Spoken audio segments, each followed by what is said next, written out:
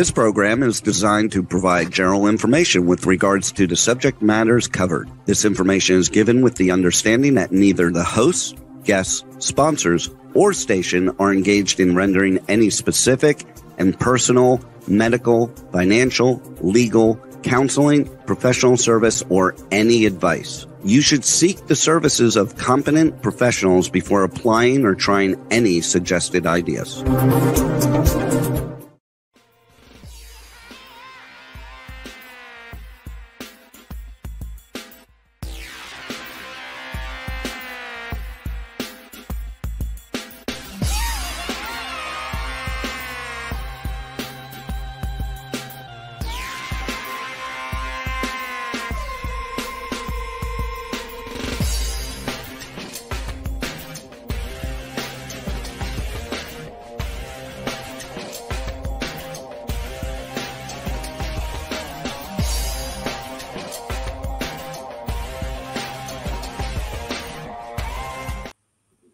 Hey, if it's Tuesday night, you know it's Giving Tuesday. First of all, you always have to give to your favorite charities. And I said y'all, like I'm from Texas. I'm from the South for some strange reason.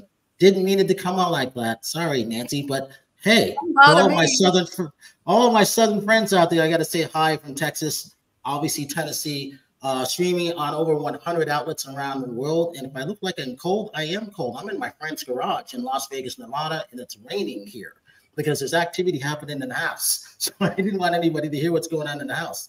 I might talk about that later. But here's the thing. We're in almost at the end of January 2024. It's been a great last seven and a half years for movie reviews and more. And I like the way everything is going. Not only do we have the dapper, the one and only Howard Wiggins from Brentwood, Tennessee, and a lot of great things have been happening for Howard there, and I couldn't be prouder of my friend out of there. He's the only male host that I have on there. All the other girls, Tasha's having technical problems in Miami, Florida. Rachel she's having internet problems in Houston, Texas. Nancy Potter, best-selling author.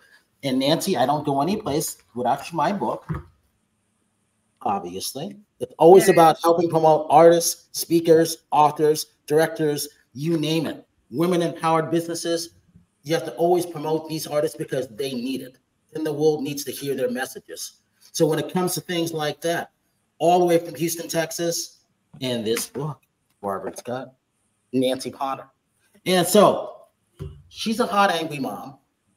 She's a great mom. She's an award-winning actress. She's that producer. She's that artist. She's that voiceover coach. Let's see, what else? I always do this by the top of my voice. She's also a producer and a creator. And I love that film, Hot Angry Mom. We tried to show the trailer of it, but we were having issues with it. So it's one of those things. We will send you to the link on how to see it, whether it's on YouTube or Vimeo. But Mel House, all the way from freezing New York. I believe it's freezing out there. And this guy, I've been waiting for this guy. I love reading his emails. I think he sends 2 or 3 out a day, and I read them, Michael.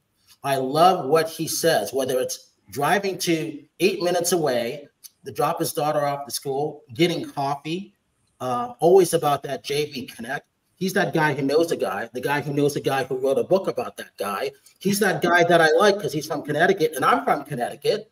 That's the whole thing about promoting those authors and those speakers and that JV Connect, whether it's from 6 continents or all those countries, helping all those people around the world. It's important. The one and only Michael Whitehouse.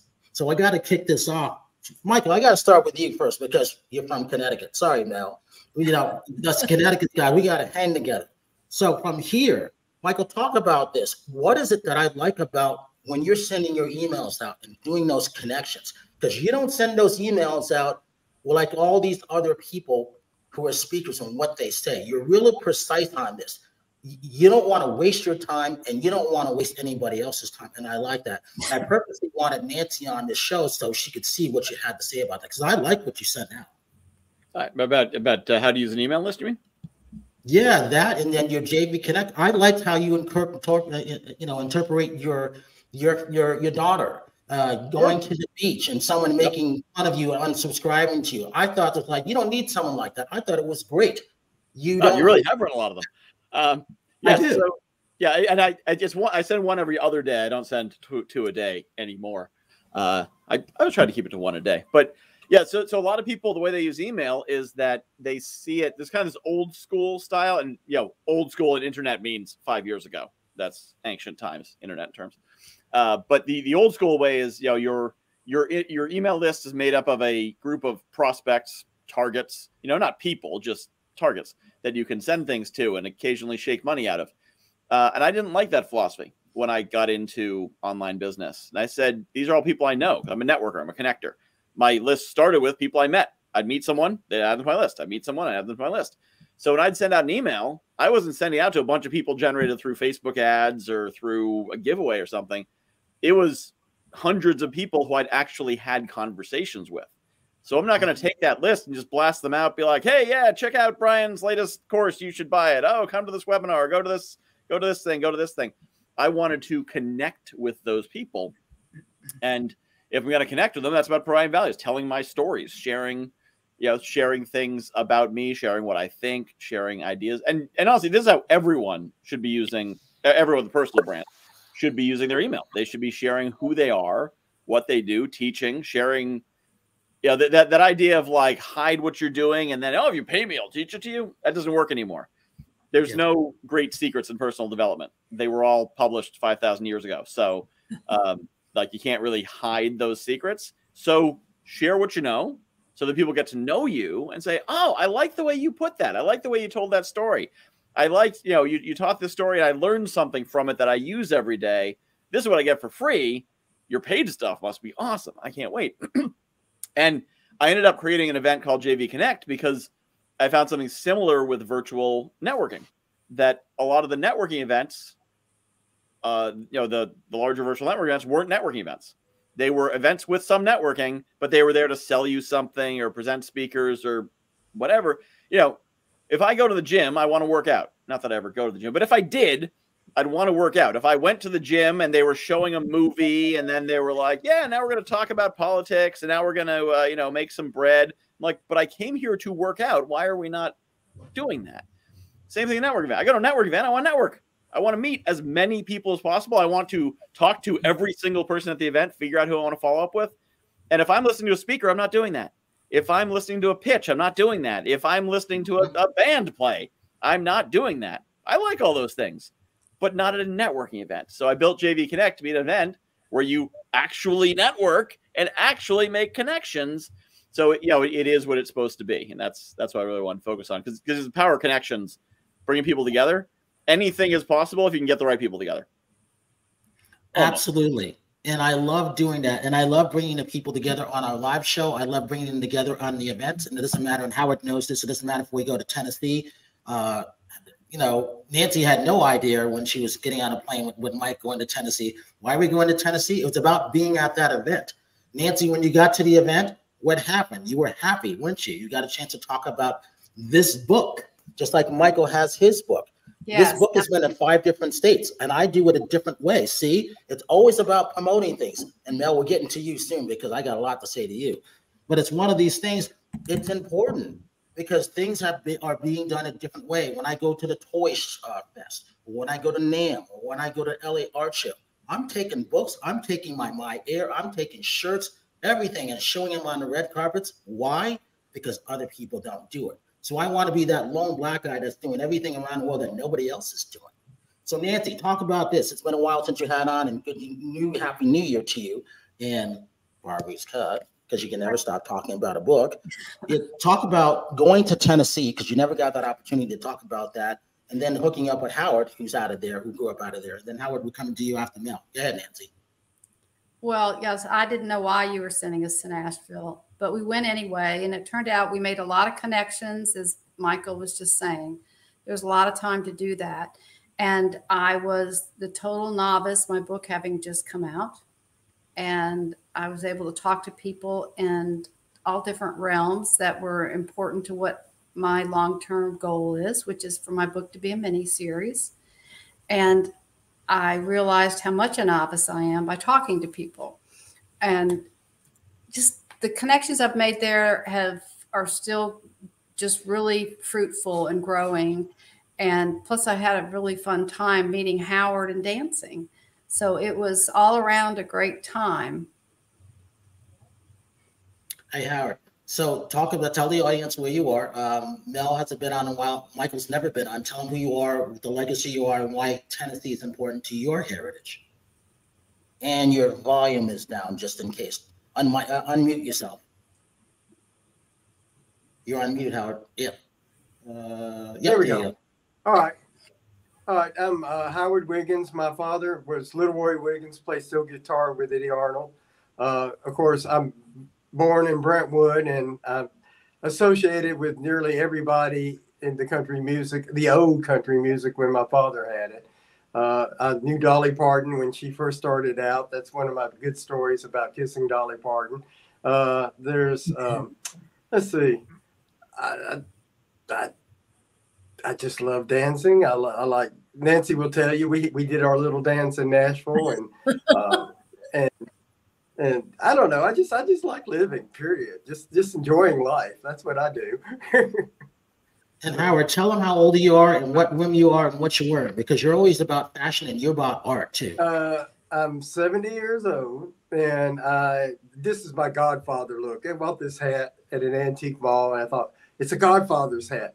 And I tried it on today, and I tried it with jackets. I'm like, no, it needs an overcoat, because I think of the Godfather in the overcoat. So that's what I did. I'm in the entryway right now. I got a few new antiques. So I wanted to picture them in the back of the thing. So I was one of the world's 35 leading interior designers. I retired from that about 5 years ago, but I still enjoy it and still love it. That's really where my heart is. I've got 2 little movies coming up soon, one in March and then another one in April. So hopefully that, goes out well for me, and then we'll see what happens. So when it comes to that great comedian, that great, when it comes to great writing, and just, Mel, you're funny. Every time you post something, whether it was in Mississippi or your film's going to India, I'm keeping track of all these things because a good movie is a good movie, especially when you're that lead and playing that. Talk about Hot Angry Mom, because I'm sure Michael's never heard of it, but it's been around the world showing, and I love the track record of that, and that's very, very important. Go ahead. Sure. So Hot Angry Mom is a feminist punk rock comedy series about a people-pleasing mom who discovers that anger might just be her superpower when a video of her having an epic meltdown goes viral.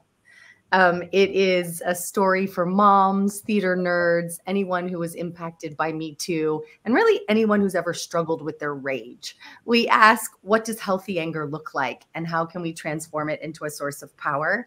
I literally started writing the series to save my life. I am a hot, angry mom.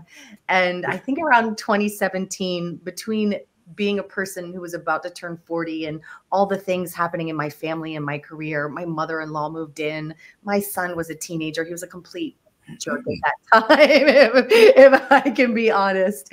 And then the world was a bit of a trash fire, and there were so many things that I was genuinely angry about, but I had always been taught that anger is bad. So I suppressed it, put on a big smile.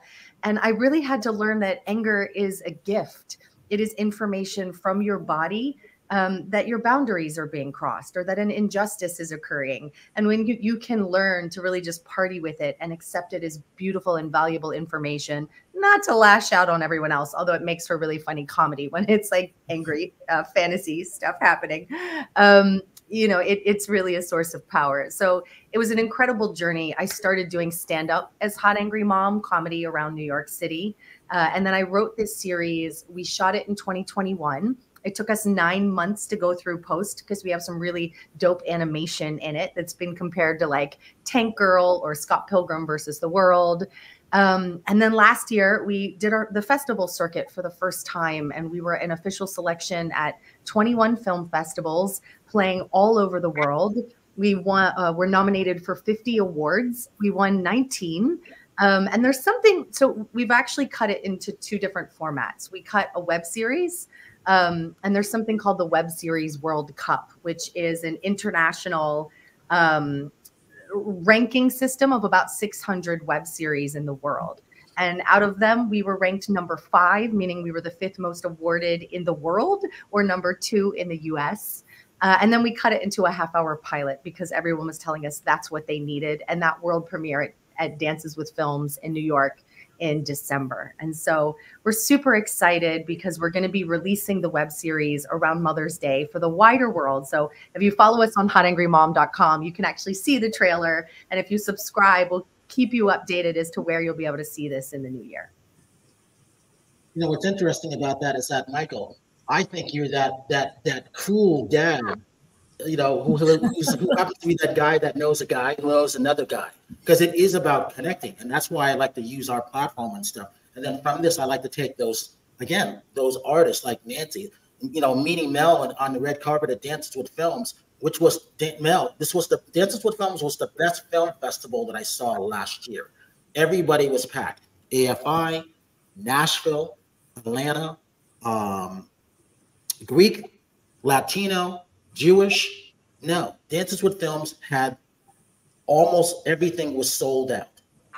And so since I was the only movie critic to go to every single one of those, I was disappointed that more people weren't coming out to promote those great artist films. And again, I don't care if it's a piece of artwork, because art, you know, Howard's a collector. And Howard, we got some great pieces of art that's coming out of Canada. I just, I'm a jury member again this year for Rebecca Taylor for Gallery Perkins out of, I want to say Montreal. So I've seen some great stuff. I'm like, oh, I think Howard would like this. So again, finding these great things like that, and then always reading every day Michael's emails and stuff, I look forward to it because I never know what this guy's going to say. And I loved it. And I wanted to get him on here for a long time because I was like, I wonder if he knows that people like reading his stuff or how I'm reading it. I don't know. Michael, what do you think? Because anytime you can walk into a chamber of commerce and make yourself known, that is great. That's what everybody should do, right? Yeah. Well, and I assume they like reading it because about 32% open it and they don't unsubscribe. So it probably means they like it, because otherwise, why are they sticking around? It's one thing. I mean, there's 60% who don't open it. So maybe they're just not reading it. But if the third who open it, I assume they like it if they don't make it go away. So some must. I do occasionally get people saying, oh, you send out too many emails, which is why I dropped down to 3.5 a week, because I realized, why am I doing so much work to send so many emails when people don't want as many? So give the people as much as they want. But yeah, no, and that's the thing is about providing that value and connection, and understanding that some people won't like it. Some people will get offended by something, or they will, you know, they don't want to get it. The funny thing happened the other day. So it's set currently. So I do one every other day, but if you don't open it on the first day, it resends it the second day with a different subject line, same email. So that way I'm present. So if you don't read it, it comes again. I got someone emailing me the other day and saying, yeah, there's something wrong with your system. You send me the same email twice. And I'm like, did you not open it? It might be one of those, or using an Apple device. That could also be a thing, because Apple's decided that they're going to hide all information from everyone ever, which does all kinds of things, like your ads are now worse, and your, you know, email senders are probably sending you emails twice because they think you're not opening them, and you're not getting emails because they think you're not active. And at least that's what I've heard. I don't know, because the only thing I do with apples is eat them.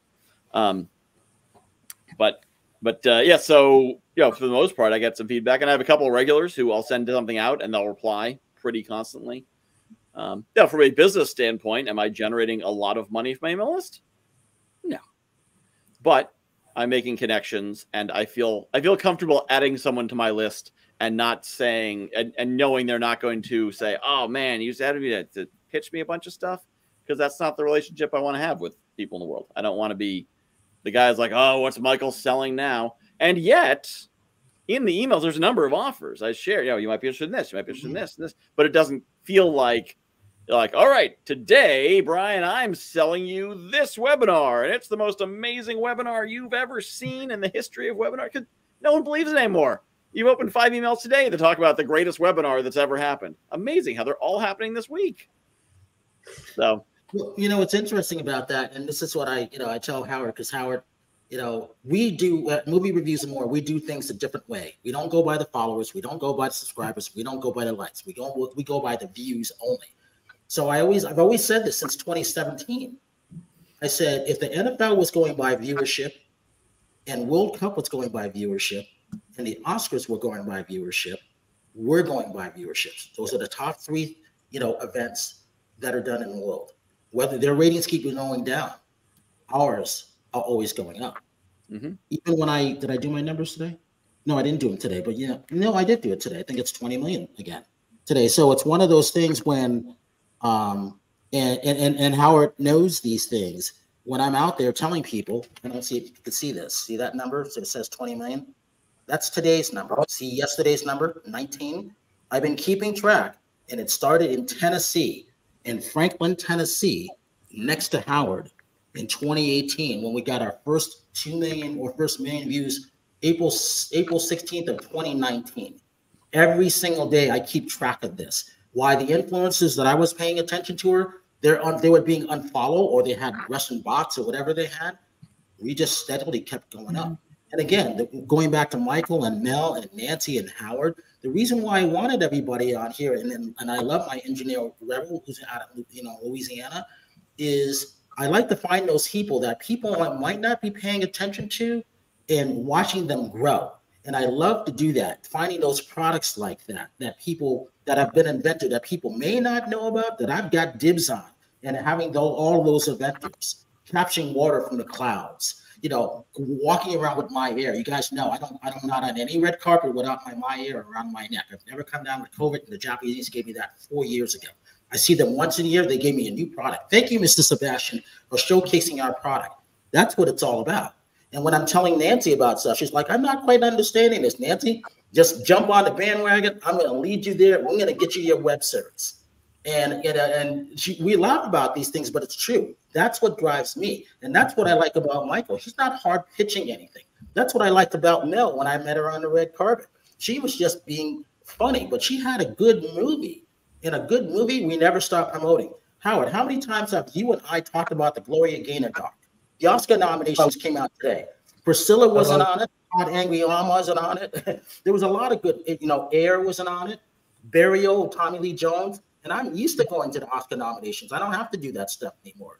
But Gloria Gaynor, I Will Survive, one of the best documentaries we saw in Nashville, Tennessee. Nobody has seen it still. And I keep talking about it every week, don't I, Howard? You do, and it's great music, awesome music. She does gospel music now. So Mel, even on your film, when you're not on, I'm talking about you. You may not know it, but I'm talking about you. So, and then Michael, now that you come on, you can come on anytime you want to. It's about continuously showing that message, isn't it? You're not doing a hard sell. You're like, I've got this. I know a guy who knows a guy, and I love that. Yep. Not these people, I call them con speakers. Not these speakers who say, you can make 7 figures, in the next 90 days or, the year. That's nonsense. And I tell them this, we're going to be doing speakings in a different way. We got 20 million views, and at the end of the summer, I've got 40 million. And Howard, we're going to have that by the end of the year. We're going to have 102 million views.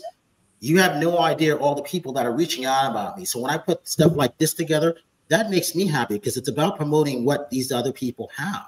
Nancy's book, Howard being that dapper. He loves his art, his family's heritage, the Grand Ole Opry. His dad helped create that with Eddie on. I like what you always said. You never know who's watching. You never know who's going to do whatever, and it can surprise you at any moment. Yeah, and you can see all the stuff going up because they reach out on LinkedIn. On Alignable. Mel, I can't wait. I hope you come to Hollywood or wherever I may meet you, even if I have to go to New York to see your ass in a comedy club or something like that. It's about promoting those artists.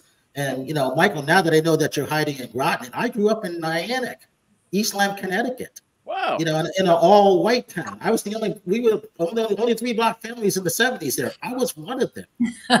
I'm still friends with all those, my friends. Now they come on our shows. But when I say this, we are one of the world's best, but you can't do it without promoting everybody else. You have to lift everybody up. Right, Nancy Potter?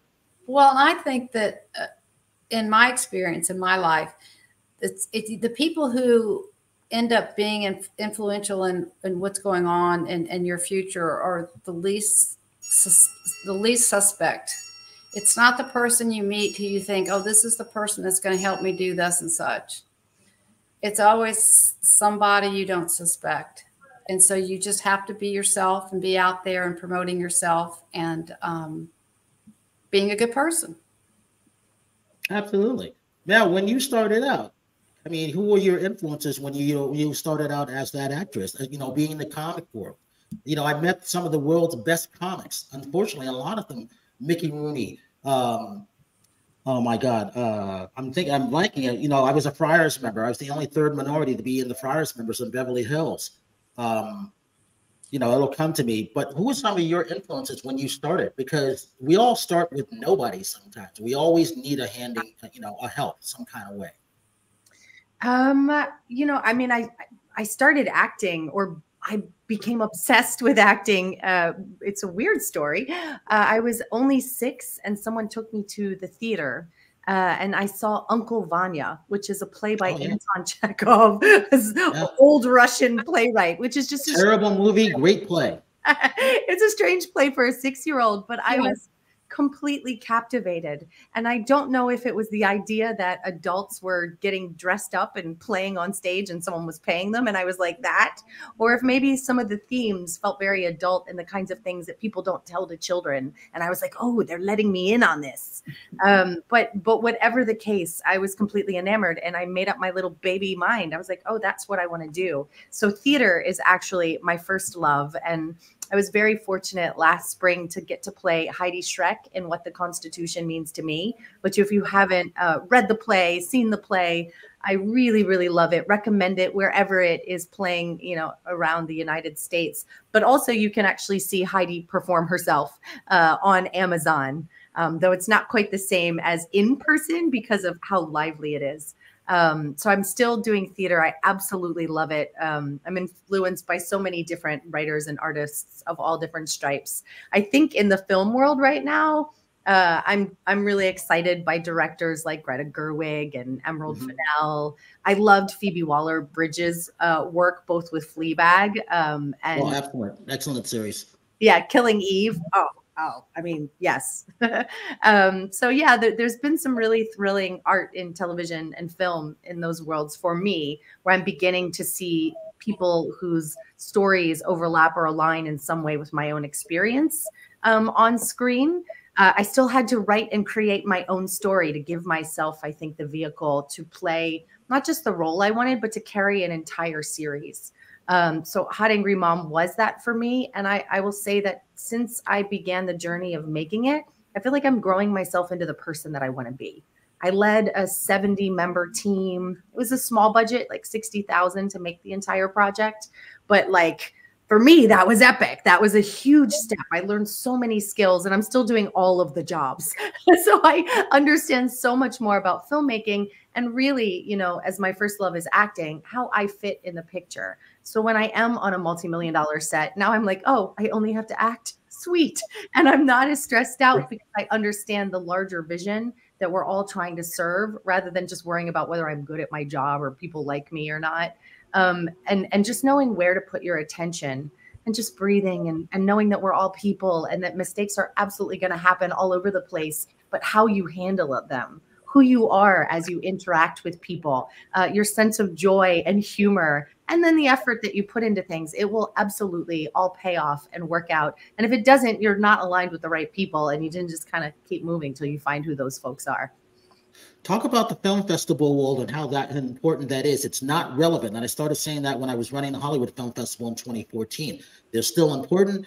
There's still a lot of great films that need to be discovered. And I'm all about helping those indie artists. And yes, I get to interview all those people from the big budget.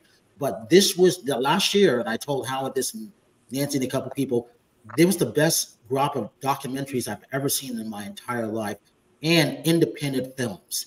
And when I went to Nashville Film Festival, I was invited. I didn't even apply. They invited me to come down because of our numbers. I'm going, Howard, you got to come with me. You want to meet Gloria Gaynor? And Howard said, hell, I'm coming. And he was, Howard was that guy being the showboat. This is his world. And I wanted him to be, taking care of them.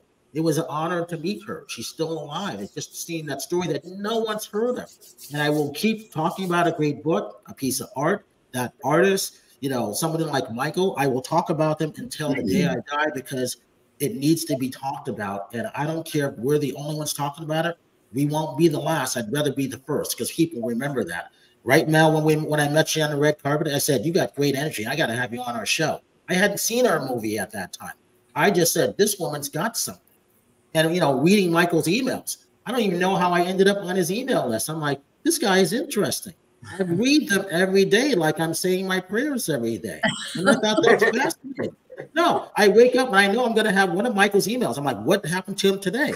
It's like an ongoing saga. And I look forward to seeing that. Now, talk about film festivals. Michael, we're coming back to you next. Go ahead, Mel. Sure. And I guess before I launch into any of that, I'm actually interested to hear from Howard and maybe Nancy, if y'all were at Nashville Film Festival, if you would recommend that I apply with my pilot cut this year. I don't know if you guys got to see Morse Code. It was one of the TV pilots, and I think it won the Audience Choice Award. Kirby Lenker's TV pilot, where he's playing a dad, but he's also a musician, and he's sort of struggling with all to balance the various roles in his life. But he is apparently running a podcast, and he's written a novel. So he's made his own IP. I'm so impressed by him.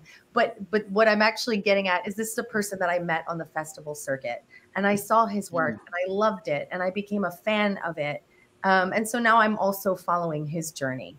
So I think for me, this was my first year as a creator, as a filmmaker on the festival circuit. I've been an actor before, but it's very different when you're the person behind the scenes doing all the jobs. And I mean, it was inspiring to see so many different kinds of work, so many voices, I was really inspired by various techniques and things that I saw and moved by so many stories. But also I got to just meet a lot of really cool people. I'm a little still in the process, and maybe Michael has tips for us, but how I manage to stay in contact with all of those people and keep that organized. I do have an email list, specifically for Hot Angry Mom, but it's a lot. I've met so many people. I'm like, wait, I want to keep the relationships going. I'll say I met incredible people. I was inspired by their work. Every festival that I was at taught me something from either someone's project. So what I'm doing now with distribution, everything that is part of my next step, I learned this year on the festival circuit by just being in the mix. Yep. And I have such a better view of the industry than I did just a year or two ago, which is really fascinating that I've been an actor for 20 years and I work in film and television and theater. But from that position, I didn't see things in the way that I'm understanding business aspects more clearly. And it's a gift. It's a gift to understand and see things better. Howard, you go ahead, Howard. You can answer her question at Nashville Film Festival. I think what Nancy and I discovered was the PR people. We had a seminar on that and how much they affect what you're going to do and how they promote it and charge for it. And your team gets bigger and bigger and bigger. They not only promote the good, they keep the bad out of the news also. So, I mean, it's like I keep going back to Dolly, but Dolly's got tons and tons of people who make Dolly who she is. I mean, she is who she is, but the PR people keep it going. So I think it's like it takes a team of people to make a star. It's not one person. It's a whole team. So, Michael, your thoughts? So networking, yeah, I know something about that.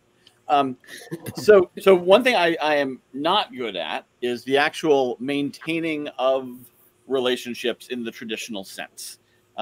So let me set your mind at ease that you don't have to be super organized. People are like, oh, you're a great networker. You must remember names well and birthdays. You send out birthday cards and gifts and you keep track of everything. I'm like, I do none of those things. I don't remember names. I don't send out birthday cards. I don't have a system to keep track of everyone I meet. None of that. What I do is try to create value in the initial contact. So when I meet someone, and there's two ways you can engage with someone. One is that you do something for them, which could be an introduction. Like, you meet someone and they seem really cool. And you're like, oh, have you met Brian? I was on his show. He might want you on his show too. I can connect you and get you some more exposure. And now they're like, oh, wow, Mel's so cool. I know her 10 minutes and she's introducing me to people. Or you have a vision that's compelling enough that they want to be part of it. So you tell them about, I got this thing, it's hiring moments about this. Is like, oh my God, that sounds amazing. How can I help? But those are the two ways they'll keep them wanting to engage with you. Because it's tough if you're chasing everyone and be like, I want to remember Nancy, and I want to remember Howard, and I want to remember Mel. And like that very quickly, I was at one point meeting 20 new people a week, like having meetings with 20 new people a week. So you do the math on that. I'm not keeping up with that. But what I did was I used the email list as a way to keep people in my universe. So I made a good impression in that first meeting.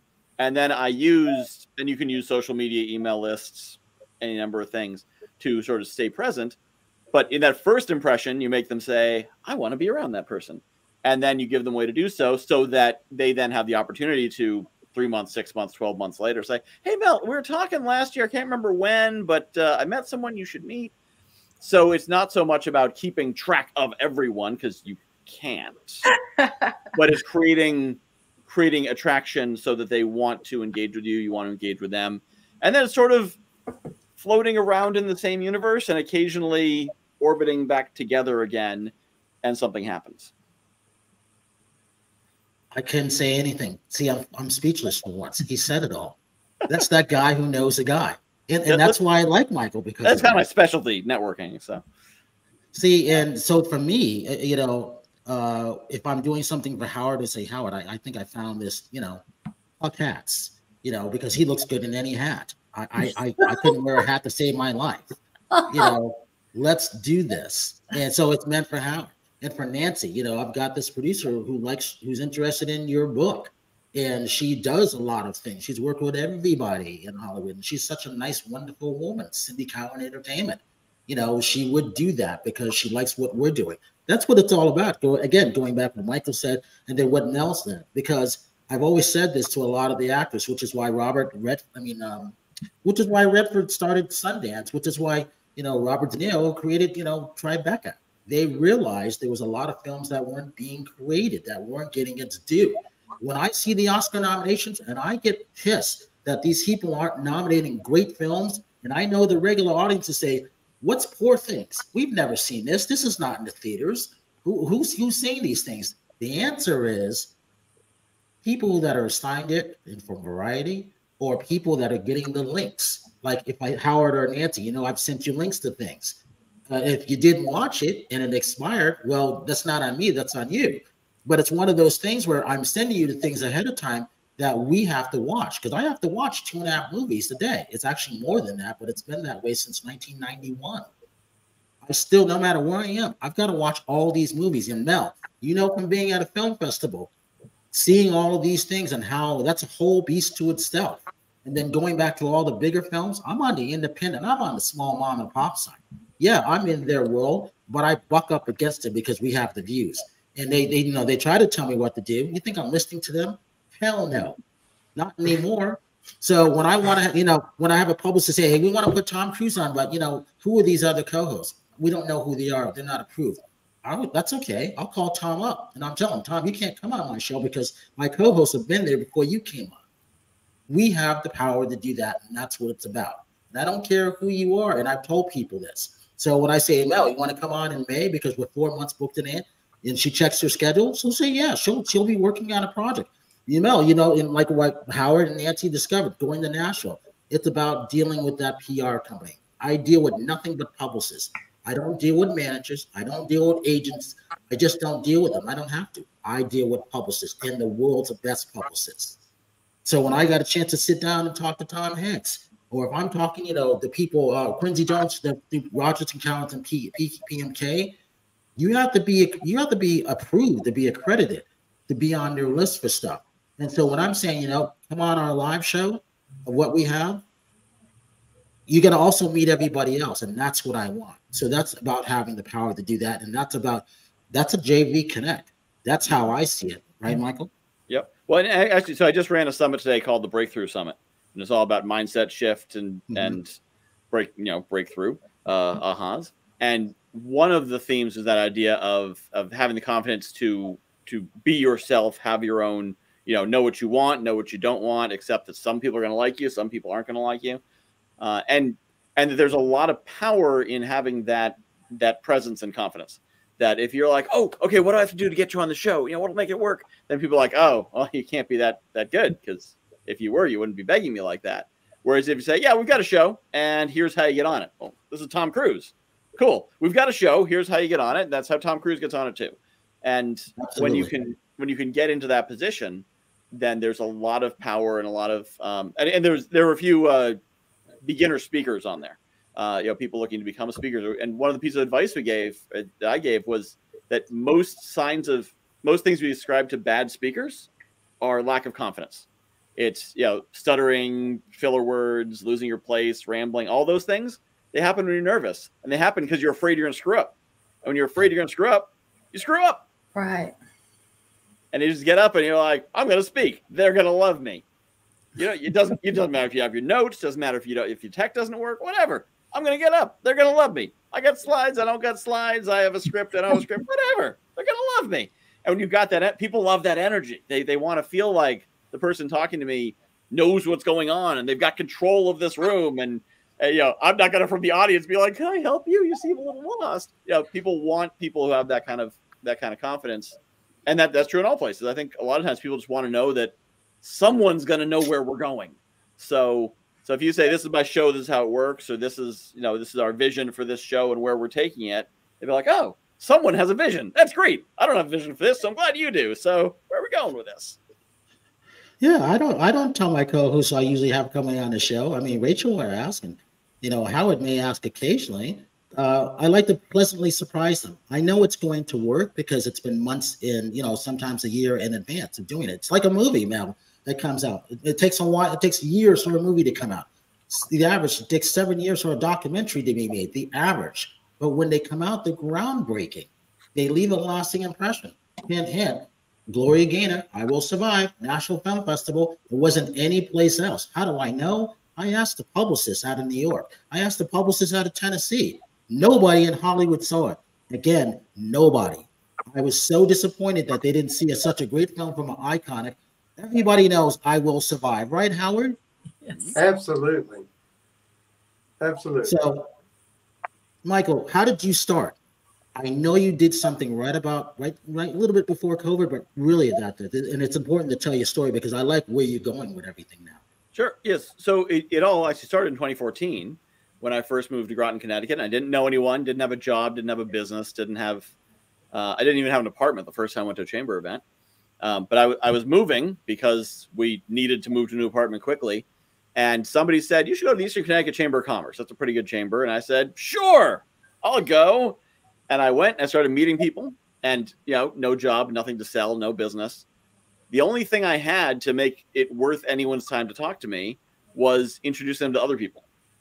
So at the first event, I was introducing people to other people in the same room because you're at an event with 60 people in it. You didn't meet them all. So, and I assumed, well, they probably know each other. And I'd be like, hey, Brian, have you met Nancy? And he'd say, no, I didn't meet Nancy. Okay, great. Let me introduce you. And I'm, walking one person 20 feet to meet someone else. I'm making an introduction. Well, then I went to the third, fourth, fifth, sixth event. Now I've met all the people from the previous events. I've got 20, 30 people. And some of them are, one was the chairman of the Mohegan Gaming Commission, which is Mohegan Sun up here in Connecticut. That's basically their board of directors. The mayor of one of our cities and CEO of one of the banks. And so I'm just connecting people I know. Within 6 months, I'm connecting CEOs to mayors to, and part of its geography around here in New England, people don't leave their town. So if I cross a bridge, suddenly I'm like the old days in the Middle Ages, where the merchant would travel from town to town and bring the news because nobody else had been to the next town. I'd be like, I bring news from the last town. So I'd be making the introductions across the river, and people are like, you're a super connector. So I had to drive over rivers, but okay, cool, whatever it takes. And then when 2020 hit, the problem with Southeast Connecticut is it's, I suspect that except for maybe Ryan, probably none of you could name a town in Southeast Connecticut because it's that place that's between New York, Providence, and Boston. We do have cities, kind of, but not really. So it's not, nobody comes to Southeast Connecticut to make their fortune. And so when I got on the internet, I was able to apply these same skills that I had developed locally to the world, because not only did I go online, everyone else went online. So all the previous barriers of geography and, actually all the barriers, everything got scrambled. I was able to get into rooms I couldn't have afforded to get into before, and meet people I never would have gotten to connect with, because there's this time when everything was reshuffling. And so you could meet with some of the, not A-list, we're not talking Tony Robbins, but like B-list. I could get to some pretty big shot people in the online course space, online coaching space, and just kept doing what I was doing. Started making introductions. And the cool thing about networking is you never need to have imposter syndrome in networking, because it's not about you, it's about the people you're connecting. So if I were to go to Davos and hang out with all the billionaires there, and I could do the same thing. I'd meet someone over here and I'd say, oh, have you met this person over there? No, I haven't. Oh, great. Let me introduce you. Now I'm connecting world leaders because I'm in a room with them. People, you'll be amazed how little people connect even when they're in a room together. So I just leveraged that and kept going and thought it was kind of cool, and started writing stuff on emails and sending stuff on social media. And that's how I am where I am. And, and as I like to say, I've made other people lots of money, and now I'm working on figuring out how to pay for myself. And that's the best thing about promoting things. And then, Mel, I was thinking about the comedians who left a lasting impression, who they saw something in me, maybe they felt sorry for me. It was Milton Berle. It was Buddy Hackett. It was Sid Caesar. It was the movie It's a Mad, Mad, Mad, Mad World. Also Mickey Rooney. They became friends. They took me in, and I wasn't a comedian. I wasn't in the world, but they liked something about me. I don't know what it was. And until this day, I promote that, and that's what I was thinking of. And then, Michael, you got to talk about speakers. What are you looking for when it comes to speaking? Because now the hosts are getting into the speaking world in a different way. Yeah. Well, it's also, I want to touch on that mentorship thing. One thing to keep in mind is for anyone out there who's like, oh, I wish I could connect with them, but what do I have to offer them? You have being a mentee to offer them, because to someone who's in an exalted position, mentoring someone is the easiest thing they could do. If you're like, oh, I'm just trying to get auditions, but like, you need an audition? Let me call someone. Boom, done. They feel like a superhero because they're regular stuff. Everyone works at their own level. You elevate to the highest thing you can do. So nothing is better than helping people who are coming up behind you, because it's like if you're going for your master's in math and someone's like, could you help me with this multiplication problem? Yeah, okay, sure, no problem. So, people love mentoring if you're receptive. If you're arguing with them, if you're a pain, you got mindset issues, then it's more trouble than it's worth. But if it's just a matter of opening some doors, people love to do that. But so in terms of speaking, so I am not a typical event host, although I'm not sure what a typical event host is anymore. But I'm not a typical event host in that what I try to do when I create my events is create a space. So a lot of the virtual events are more about getting names on email lists than selling them stuff. And I'm certainly putting names on email lists, but I want to create a space for the people I bring together. So it's not just about, who are the big names or who can get lots of people through the door. It's about who's willing to share and engage with an audience and with participants, so that it really feels like you're not just learning from people, but participating with them. So I don't want people who are there to sell their amazing product. I'm not interested in what hyperbolic promises they can make, because we're talking about the 7-figure. I don't want any of those coaches who are like, I can teach you to make 7 figures in 6 weeks. No, you can't. I'm sure you can. If you can, you're not doing it in my room, because there's not enough money in my room. So no, you can't. I want the people who can help you get one step further. The people who have some insights into some space, but aren't so big that they can't, that they can't spend a few minutes in a breakout room. I don't want the speakers like, I'm so busy, I'm going to come in, speak, and leave. Okay, that's great. But I want the ones who can really be part of things. That's what I'm looking for. Now, other stage hosts are looking for other things. So whatever you've got, whatever style you have, there's someone who wants that on their stage. So if you're like, well, that's not the kind of stage I want, then don't come to my stage. It's not the right place. If you don't like Thai food, don't go to a Thai restaurant. But if you like Thai food, don't go to a Mexican restaurant. Go to a Thai restaurant. So there's all types of stages out there. I think someone said there's 7,000 speaking opportunities a day in the United States. Mm-hmm. So whatever it is you're looking to do, whatever your style is, find something that matches. If you like that style, find something that matches. Don't try to chase to the audience, because that never works. And I imagine probably in film it's similar. Be like, well, we think the audience wants this. Let's make a movie about it. And then by the time the movie comes out, you hate it. The audience hates it too, because they can feel that you hate it. So, be you in the way you want to be, and then find where the audience and the stage are that matches who you are, and be unapologetically that. But when approaching a stage host, you want to focus on two things. One is, what are you going to talk about? What do you do? And the other is, what do you do for them? So I had someone send me an email, this long rambling, I was born in this country and this happened and blah, blah, blah, blah, blah, and I had these kids and the disease. Like, is there a point here? Do you speak about something? Like, who's your audience? So get to the point, but be very confident and clear about who you are and what you're looking for. And this is true for anything. And there's 7,000 audiences out there every single day listening to something, whether it's virtual or in person, or everything from Rotary clubs to Madison Square Garden. There's someone who wants it. So be very clear what you're looking for and what you have to offer. All right, we got 30 seconds left. Mike will give you social media links real quick. So it's guywhoknowsaguy.com/TikTok, LinkedIn, Facebook. So just put after guywhoknowsaguy.com. Nancy Potter. NancyPotterAuthor.com, Nancy Potter Author on Facebook, Instagram. And where can they get your book? Please go on Amazon or Barnes & Noble and look for Barbara's Cut, Beyond the River's Reach by Nancy Potter. Mel House. www.hotangrymom.com. And we're on all the socials at Hot Angry Mom. Howard Wiggins. Howard Wiggins Facebook, Howard Wiggins Twitter. That's it. And I always say this. Thank you, everybody, for coming on, because I did really look forward to this show. And Michael, real quick. So in Ledger, Connecticut, my grandmother started Foxwoods Casino. So did you know? Okay. So I always say this.